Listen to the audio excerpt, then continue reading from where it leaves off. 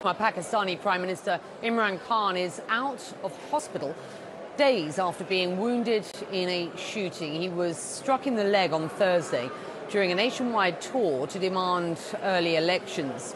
Well, Khan is now calling for an independent inquiry into the apparent assassination attempt, and he again claimed, without providing evidence, that Pakistan's current Prime Minister was one of several officials behind the attack, which also left one person dead and 11 wounded. Well, Khan says he will resume his march towards Islamabad later this week.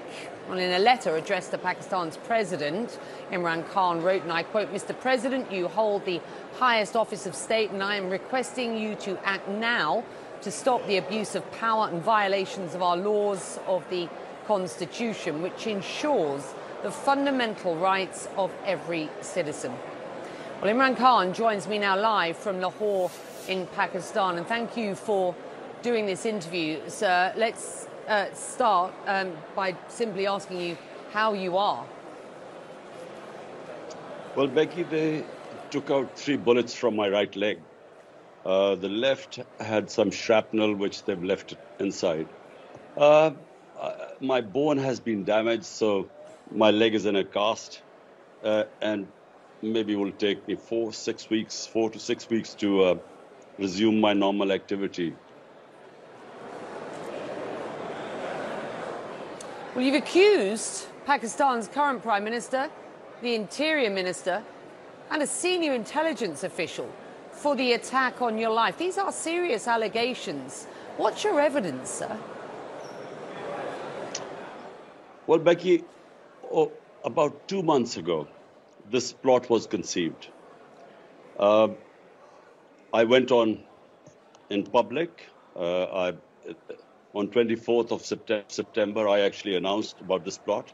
And let me just give you the background. How do I know that what I'm saying and what evidence I have? It started off when I was deposed from government. From then onwards, what was expected was that our party would just fall apart. In fact, what has happened is that those 2 families being again imposed on us, who've been ruling for 30 years, there was a big public backlash. Right. And so rather than my movement or party going down, it has, the party has had such public support. We won 75% of the by-elections since we were out of power.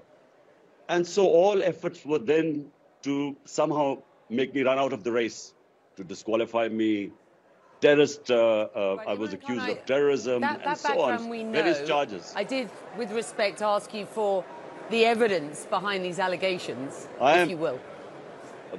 Becky, and with respect, if people don't know the background, how would they know why this attempt took place?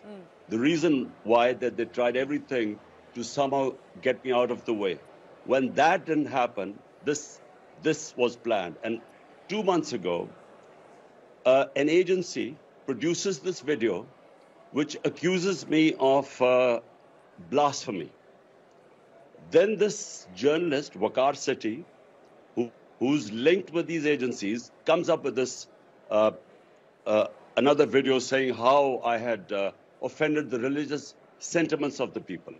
Then the ruling party information minister, along with the daughter of the former Prime Minister, Maryam Safdar, they then go on television and saying how I have upset the sentiments of the people. It's then that I went on air and said this is a planned thing, because if they assassinated me, the evidence would go on the government. So they made it out that it was a religious fanatic who's going to, who would kill me, and then put it. Let me put this to you. Put my assassination right. What? Imran Khan, your allegations have been aggressively refuted. I have to put this to you. Pakistan's Prime Minister Shahbaz has condemned the attack on your life, wishing you a speedy recovery on his Twitter. The Interior Minister has rejected your accusations, saying, and I quote, "Imran Khan has blamed me, the Prime Minister, and a senior officer. This is such a grievous statement. It happened in the province where Imran Khan's party is in government." And the military has also issued a statement saying, in part, quote, the baseless and irresponsible allegations by Chairman PTI against the institution, and particularly a senior army officer, are absolutely unacceptable and uncalled for. Pakistan's army prides itself for being an extremely professional and well-disciplined organisation with a robust and highly effective internal accountability system applicable across the board for unlawful acts, if any, committed by uniformed personnel. Pakistan's Ministry of Information released a video, Imran Khan, that CNN cannot verify, of a confession from an unnamed man who it claims carried out the attack. And in that video, the man said he wanted to kill you because you were misleading the people. Is it not conceivable that the perpetrator was acting alone against you and your party's policies? First of all, there were two shooters. Definitely, maybe another one. There was this guy who fired the first volley, and I fell, and other people fell because it hit our legs. We were saved because one of the people in the crowd put his gun down, otherwise we would have been dead. Then there was another volley came in because we were falling. This volley came over our heads. Look, it was a planned assassination attempt, and we knew about it. I went on air beforehand. I warned them that this is what would happen. They would blame it on some religious fanatic. And why, after the attack, the things that have happened, the cover-up that is going on. So that's why I have called for an independent investigation. These three people were responsible. If an independent or proper investigation is to be done, with them on top, it can never happen because the investigating agencies are below them. That's why also I've appealed to the Chief Justice of Pakistan to have an independent inquiry. If my allegations are wrong, then the inquiries would prove they're wrong. I know the sequence of events. I know the cover-up that took place, and it's still taking place. And we know that this was planned not now, 2 months ago. You've blamed the US and other actors for ousting you as Prime Minister, and you have made it abundantly clear that you wish to return to power. Wouldn't accusing the current government of perpetrating the assassination attempt without proof work in favour of your political endeavours? That's certainly what your critics are suggesting. Becky, I don't need any reason to accuse this government for me to get back into power. Every opinion poll in Pakistan, 75% of the by-elections have been won by us.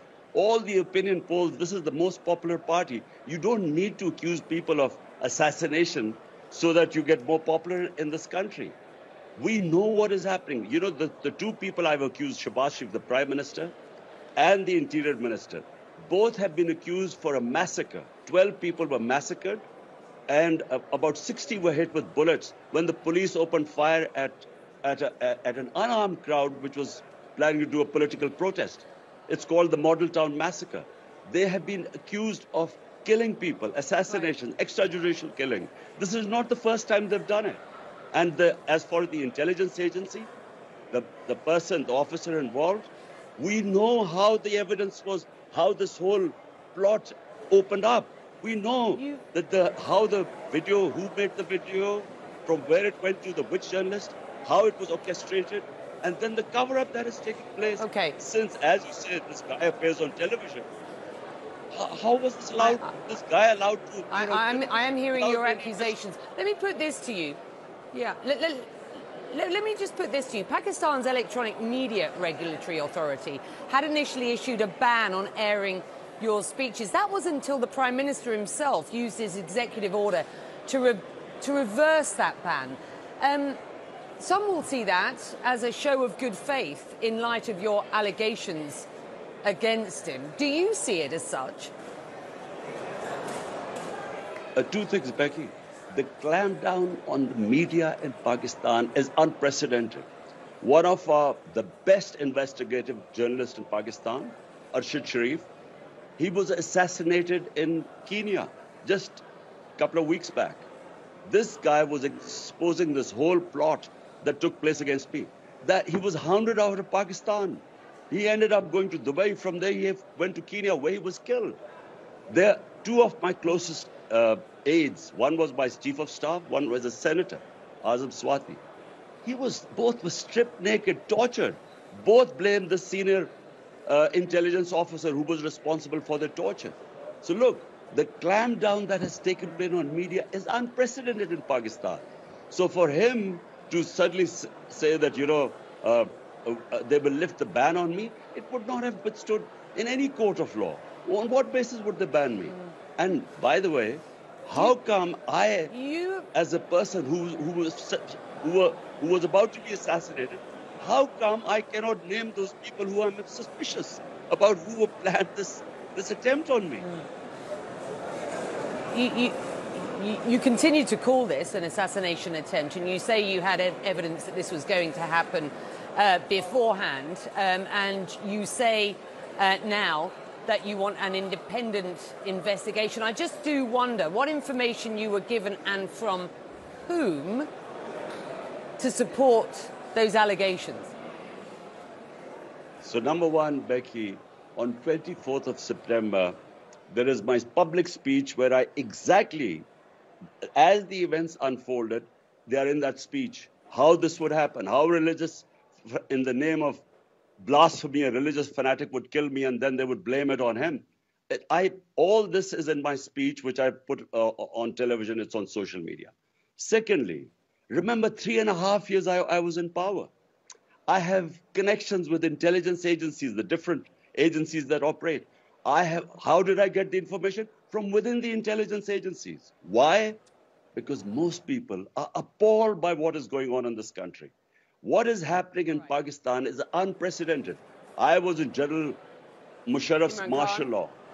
I was put in jail during his time. Never did we see the sort of oppression that is going on right now in Pakistan never happened even in Musharraf's martial law.